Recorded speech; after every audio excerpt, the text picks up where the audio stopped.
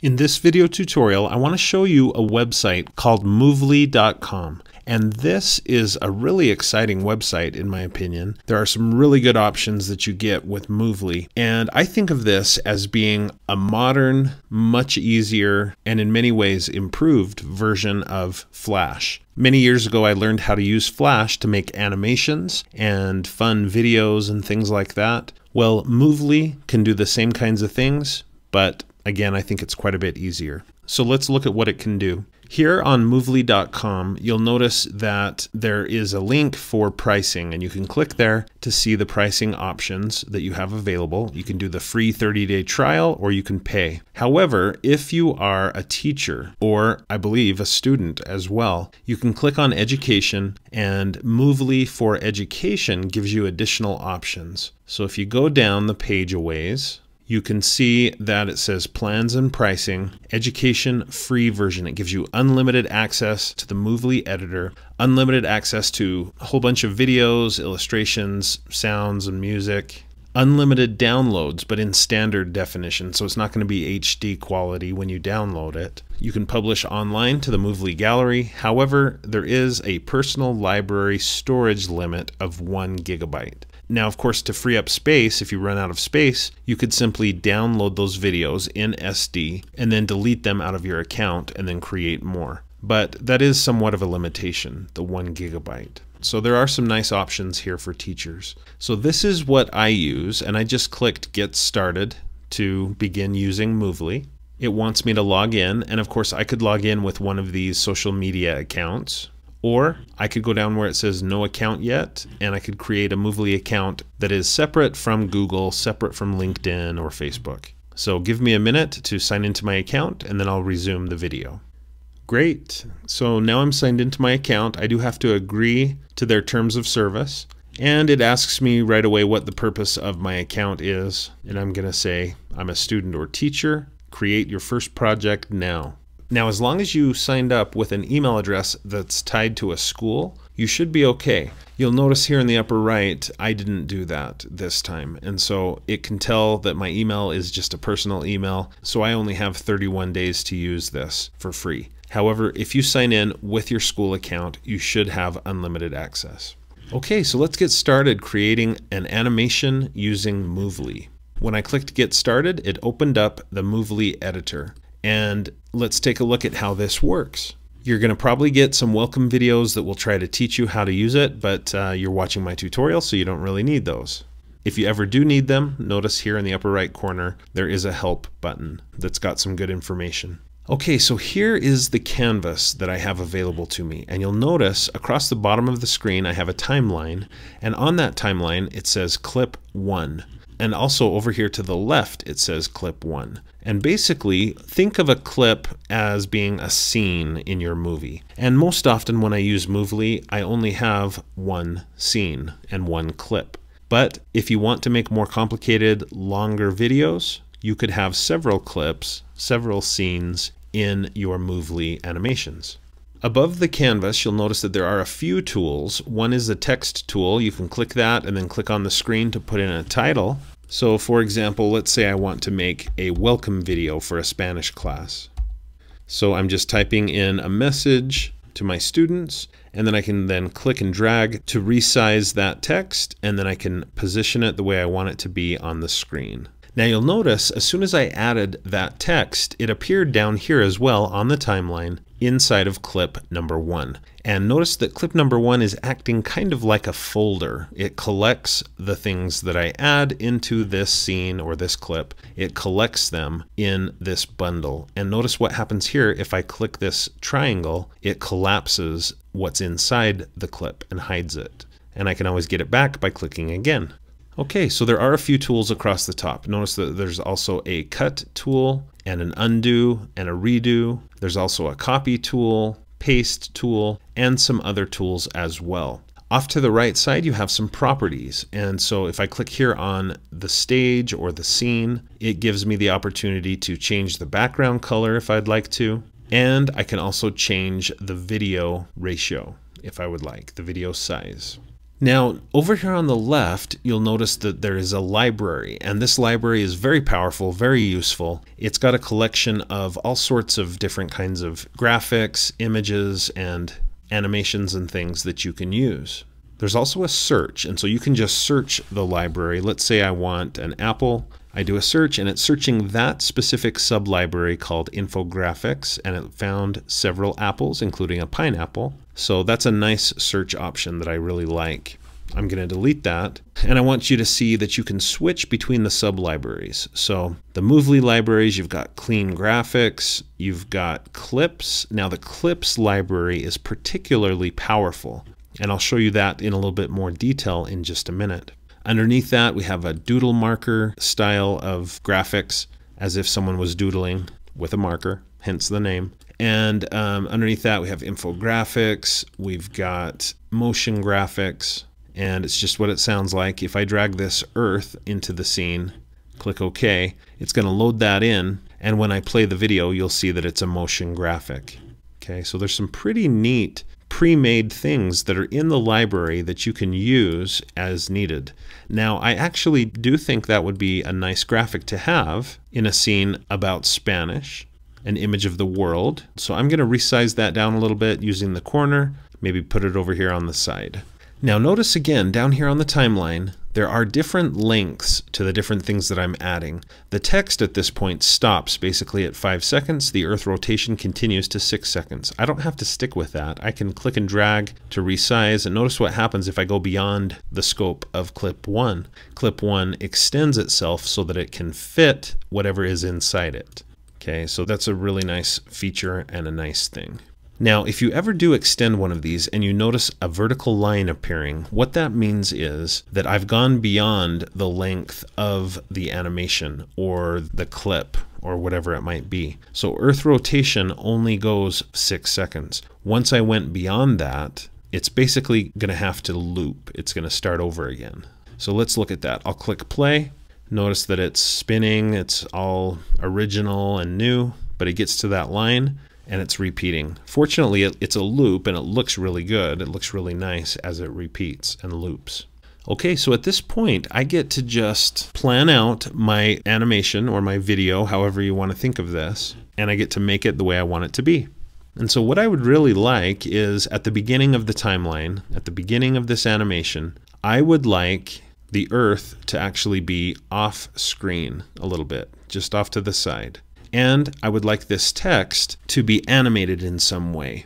Okay, maybe it appears and then something happens, and then I'd like the Earth to kind of spin into the scene. Okay, so let's take a look at how I could do that.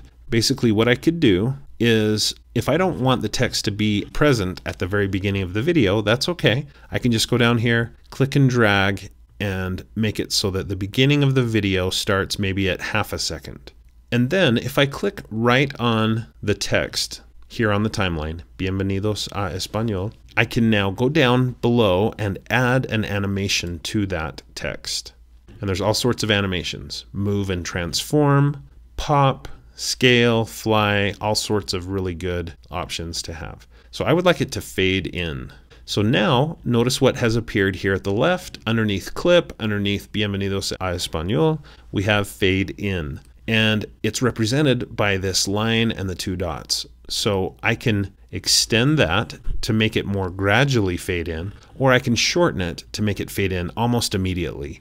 Well, I think I'll put it somewhere in between, maybe about right there.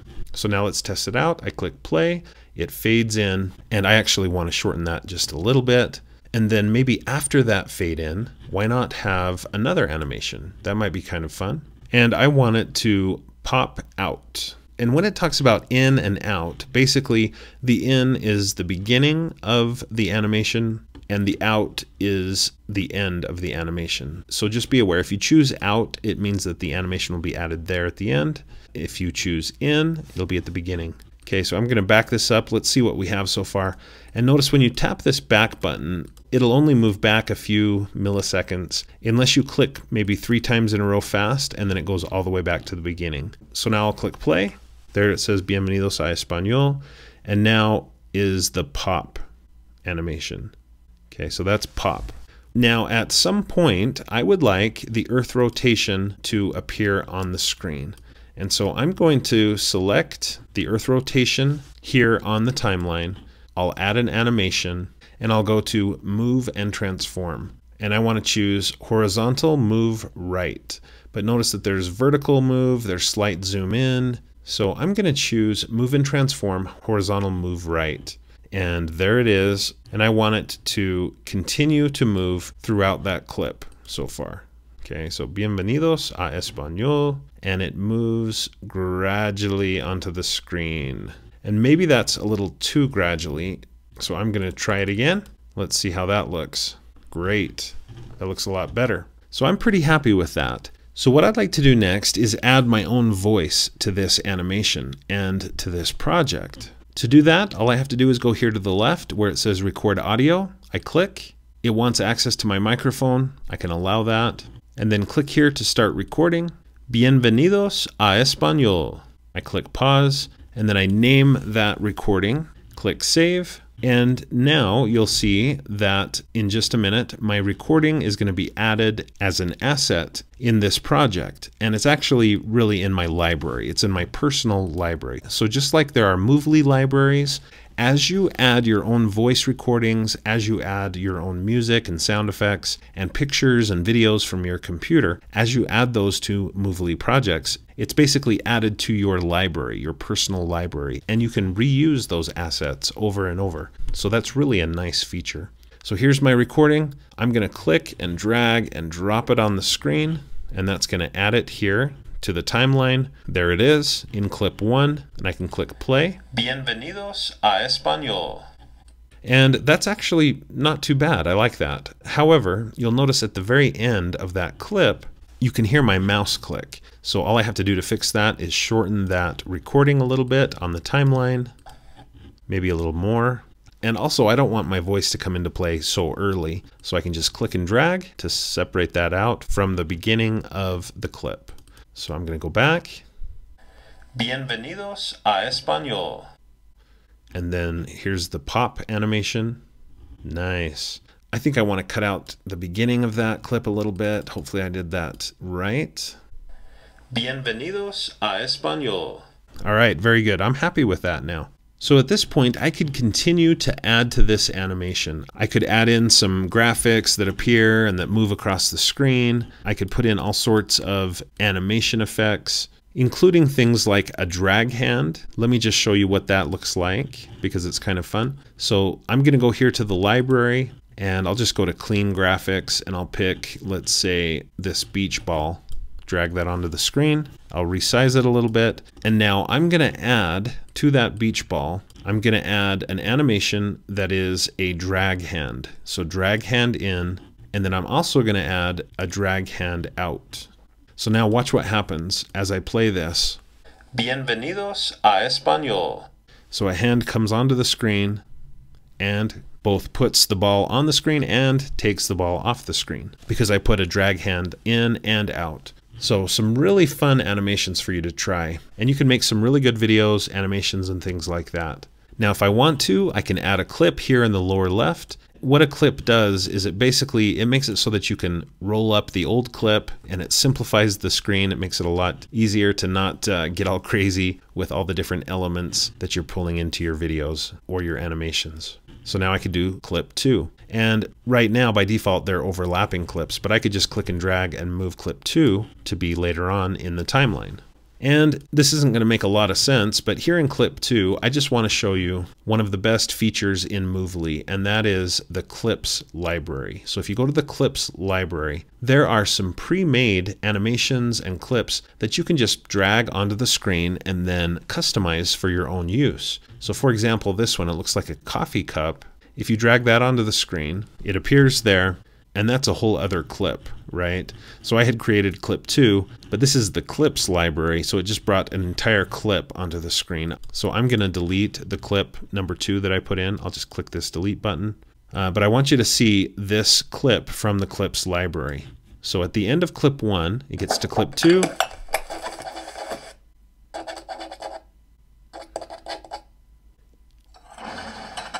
And you can see somebody basically just did all of my work for me. All I have to do is go into this clip, this part of the animation, and I'll just drag this playhead so that it's in the right spot. And notice where it says your first line here. I'll just double click there and it highlighted the text. And now I can change that text. So instead of your first line here, I'll say something like class rules. And then I'll double click here, speak only Spanish. Okay, I click play and it moves on to the third. And I can put in my second rule. And so you get the idea. This is basically a template and I can customize it and use it the way I want to use it. So I love that clips library in Moovly. All right, there's so much more to Moovly that I could show you, but it should help you get started. And let's take a look at my amazing masterpiece here that we have so far. Bienvenidos a Español. I don't know why the beach ball.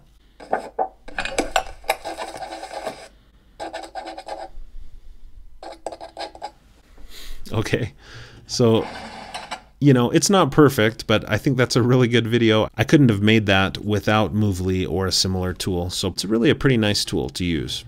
Here in the upper right, I can click Save, and then if you click here on the arrow next to Save, there's Save Now and Save and Exit. I'm going to save and exit. And the reason why is because I want you to see that here in my account, there is the animation that I just made, and I can edit it again if I'd like. I can also archive it, just get it out of my account, but it's archived. I could probably get it back if I needed to, hopefully. But if I want to get back in and edit it and change it, I would click here on Edit. Now, if you click on the animation itself, it'll open up to a page where not only can you watch the video, but also you can click Edit Title to put in a better title. So, welcome to Spanish. I could put a description in, click Save. I can also copy this project. Maybe I have a similar project in mind, so I copy this one and then I make some adjustments to the copy. I can also download it. This is where I go to download. And that's especially going to be possible if you have the free educator or student account. Underneath that, there's an option to publish to the gallery, which is really nice. If you do this, you're going to be able to share it with other people. Other people will be able to see your creation. And then underneath that, it says archive. Now, if you do publish to the gallery, just know that it's important, as it usually is, that you have followed copyright rules and laws. Now, I'm going to go back to the dashboard just to show you that in addition to all of these great options, Moovly also has 3 basic templates that you can use. One is a school announcement, one is a classroom material, classroom content, and here's one on show and tell. And these templates are easy to use. You just click the edit button and it's a project that's already been made. All you have to do is play it and decide what you want to change. So I want to change the title, I want to change the author, maybe I want to add some more pictures, some more graphics and things. So it's a template, right? But the entire video is made. All I have to do is go in and make a few adjustments. Now, one thing I alluded to but didn't explicitly show is here in the left, in addition to recording your audio, you can also upload media. So this is where you can go to choose pictures that are on your computer that you want to include in your projects.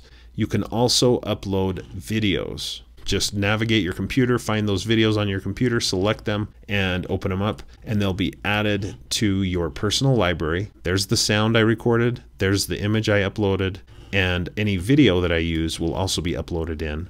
And so that's how you can get your own graphics and sounds into Moovly. All right. Well, I hope that you found this video to be helpful. If you have, please click the like button below. And consider connecting with me on my social media accounts like Facebook, Pinterest, and Twitter. And definitely, please do subscribe to my YouTube channel for more videos about technology for teachers and students. And watch for another video from me at least every Monday. If you'd like to support my YouTube channel and in the process get a couple of small perks, you could consider supporting me through my Patreon account. And you'll find links to that in the description below.